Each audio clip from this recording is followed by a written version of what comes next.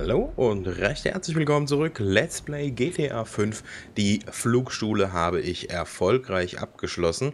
Und ja, jetzt sind wir hier im Federal Investigate Bureau und da sollen wir mal schauen, was denn hier als nächstes ansteht. Zunächst muss ich erstmal den Eingang finden. Ich weiß gar nicht, ob es jetzt direkt hier vorne reingeht. Schauen wir mal. Ah, nö, nö, da auch nicht. Sir, wissen Sie, wo es hier lang geht? Laufen wir einfach mal hier hinten lang. Irgendwo wird es schon hochgehen. So. Aha, aha, okay. Vielleicht hier unten? Äh. Geht's hier rein? Nein, kein Zugang. Okay, sehr interessant. Kein direkter Zugang. Gehen wir mal hier hinten lang. Wow, aber ich sehe gerade, wir haben hier einfach wirklich einen fantastischen Blick und hier ist wohl unser Missionsziel. How you doing? About as good as can be expected, but the news is not good. I don't know what you're talking about. I know you did that fucking jewelry job. Davey, seriously, you're imagining things. Fuck you. All right. I did it. Arrest me. You know what? You'll be saving my life. Because you called it, motherfucker. What? You called it. Trevor. A couple days ago. But we haven't really talked about anything either. But if no when, he starts asking questions about why you're not feeding worms south of the Canadian border. Oh, we got problems. Yeah, no shit. We're in it. Together. So, if your problems are my problems, then I guess that means that my problems are sort of your problems. Nope. What if I lose my job? Someone comes into my office, starts reading my files. They'll see the things I did. I know a lot of stuff. I can cop a plea, get 5 years, but you... Fuck you, you ungrateful prick. I made your career. Well, then we better go about saving it together, because you and I both know we can't let it go to shit now.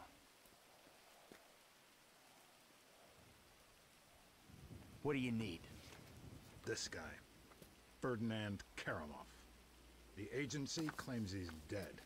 We at the Bureau think they're full of crap. We think he's being debriefed someplace. So? Apparently, he has information which will put me and my superiors out of circulation. Those agency fuckers have got the coroner's office locked down. We need you to verify the body. So how the hell am I gonna get in here? Well, you've played dead before, haven't you?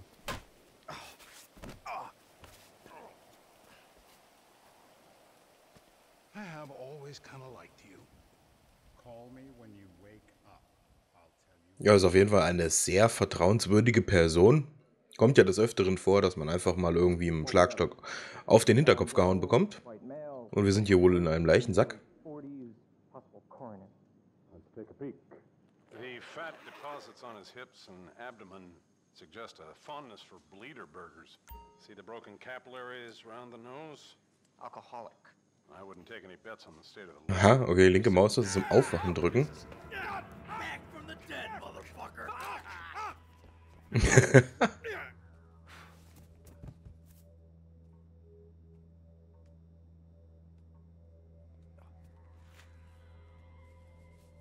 Come out! Hands in the air!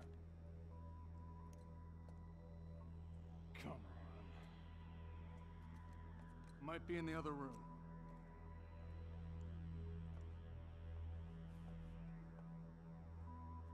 Out of there! You wanna end up on So, den wollen wir gleich mal hier überwältigen. So. Pistole haben wir auch gleich mit aufgesammelt. So, jetzt müssen wir den Ferdinand Kimmerow finden. Was auch immer das für einer ist. Ne, das ist irgendeine Frau. Schauen wir mal. Okay. So, das ist auch irgendeine Frau. Wird da wohl auch nicht sein.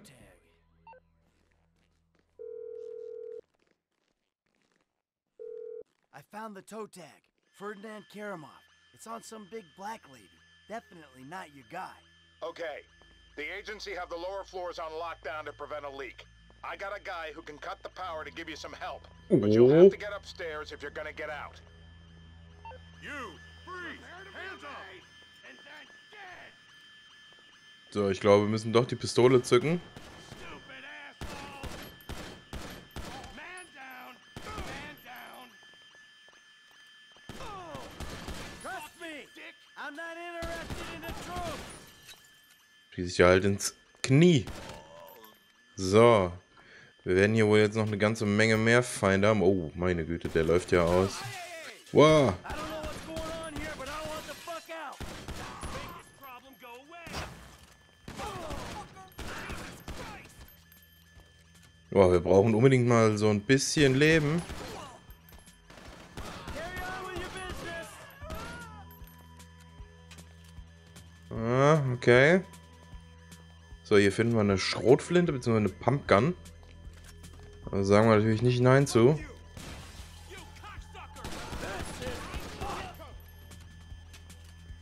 Okay.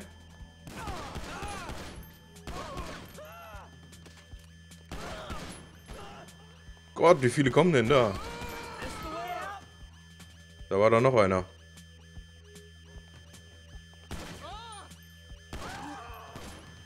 Da habe ich dich an deiner Glatze erkannt, Kumpel.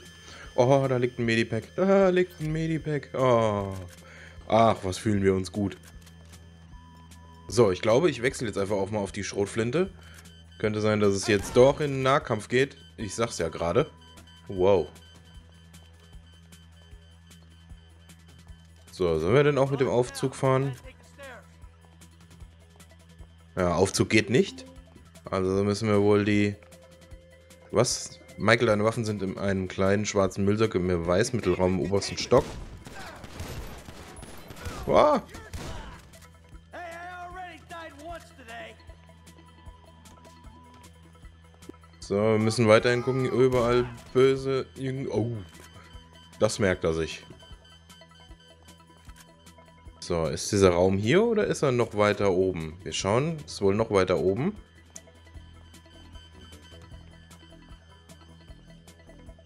Ich bin noch nicht allzu oft aus einer Leichenhalle ausgebrochen. Ich weiß nicht, ob ihr da Erfahrungen habt. Ich zumindest nicht. Aber ist ganz interessant. So, wo sind die bösen Jungs? Wow, da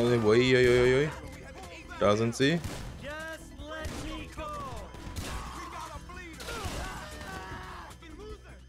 Ach, Counter-Strike hilft beim Aimen immer wunderbar mit. Wow.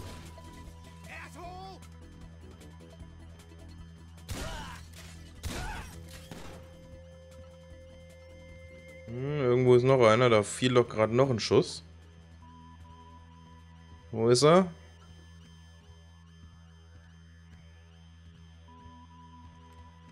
Irgendwo hier sind auch unsere Sachen. Ach, das ist das Fenster? Okay. Dann sind da hinten unsere Sachen. Ah, hier. Oh, geil. Und hier haben wir auch gleich nochmal eine... Ah ja, jetzt haben wir die Waffen aufgesammelt. Haben wir auch gleich nochmal eine Schussweste gefunden. Eine schusssichere Weste. Und jetzt ab aus dem Fenster hinaus ins Freie. So. Wahrscheinlich benutzte Nadeln in diesem Müllcontainer. Aber kein Problem, wir stecken sowas weg. So, natürlich haben wir auch gleich wieder ein paar Supersportwagen vor einer Leichenhalle. Kennt man ja auch. Wow. Sir, gehen Sie mir bitte aus dem Weg. So, ja, und wir müssen erneut wieder von der Polizei abhauen. Schauen wir mal, wie wir das jetzt am besten anstellen. Hubschrauber verfolgt uns auch, das ist nicht so geil. Der kann uns ziemlich schnell aufspüren. Ich fahre jetzt einfach mal in die Richtung, wo eben keine Polizisten sind. Am Ende verrät mich nämlich irgendein defektes Rücklicht. Ah, da kommt auch wieder die Polizei. Weg hier, weg hier, weg hier. Wir müssten uns eigentlich mal irgendwie auf den Highway flüchten. Wow, weg da. Wow, weg da.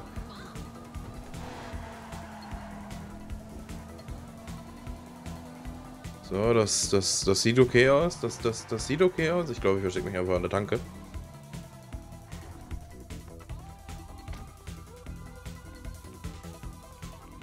Oder ich nehme hier den Laster. Kann man den nehmen? Ja. Okay, war zwar keine Scheibe drin. So, schnell mal kurz geschlossen, das gute Stück. Was irgendwie ziemlich lange dauert. Und dann fahren wir los. Und wir verhalten uns wie ganz normale Fahrer. Ja, Autofahrer. So. Da sind wir sie doch schon losgeworden. Perfekt. Hey, Mike. F, hey, we need to talk. Quick, meet me at those oil derricks just outside town, El Burro Heights. And make sure you're not tailed. Man, that don't sound too good, homie. Look, I'm on my way. So, stellen wir fest, wir haben ein bisschen schlechte Wahl getroffen, was das Auto angeht. Dementsprechend suche ich mir jetzt einfach ein schnelleres. Dave, the hell was that? You know how many spooks I just ran into? I'm sorry. They're not nice people if that's a consolation. What's going on? There's a big target out there. Something in the shadows.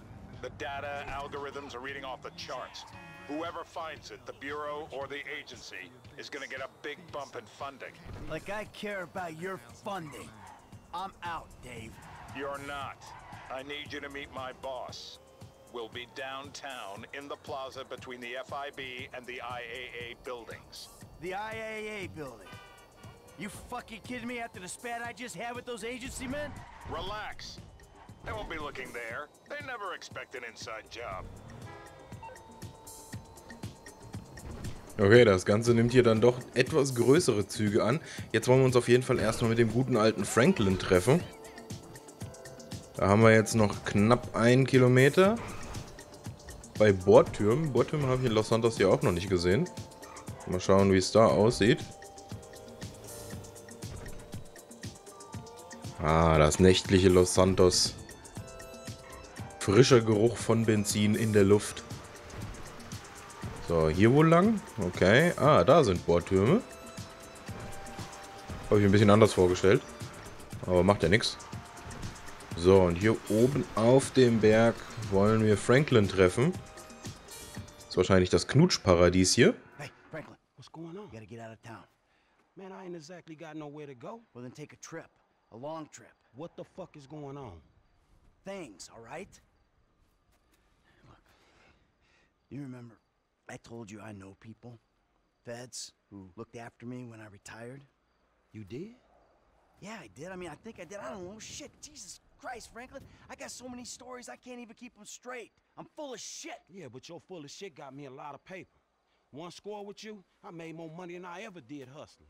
Oh, yeah, I mean, I'm a great thief, but you know, it's the other shit that I ain't got figured out. So what's the deal, man? What's the deal with the Bureau, man? This clown, I mean, he's an okay guy, fucking cocksucker. We did a deal a long time ago. Didn't go quite the way it was supposed to go. Wrong guy got killed. So I had to go into kind of an informal witness protection program. He helped me, I didn't reveal secrets of his, and everything was cool. Problem started when recently I became unretired. I mean, he shows up, starts calling in favors, telling me to do shit. I mean, look, Franklin, I'm working for the fucking feds. Oh, fuck, man. Oh, fuck, man, yeah, and that ain't even the worst part. I ever tell you about Trevor? Man, I think so. Shit. Well, if you only think so, then I wasn't being completely honest. He's, I don't, hell walking on earth. That's what he is. Well, let's bury this motherfucker. Oh, yeah, good luck with that. Shit. I mean, Trevor and I got history. Complicated fucking history. Look, I've done a lot of things that I ain't proud of. Okay, I never claimed to be an angel. But you meet Trevor, Franklin, you'll swear I am an angel. So what's the mood then, man? I don't know. Look, I'm just gonna, you know, try to play both sides. You know, until I can find a way out of this shit. All right, man, look, man, you help me. Way I see it, man, the least I can do is help you. It's a death sentence, Franklin. Man, I ain't trying to hear all that shit, man. If the Bureau ain't gonna take you to court, them motherfuckers just hustlers anyway. And I ain't finna let no motherfucking cat think he's so motherfucking crazy, run me up a tree. fuck that. Hey, you're a good kid, Franklin. This means a lot to me. Like I told you, I'm a terrific thief. I'll find something for you. Big. Now come on. You better take off. All right, man. I'm with you. I'm with you.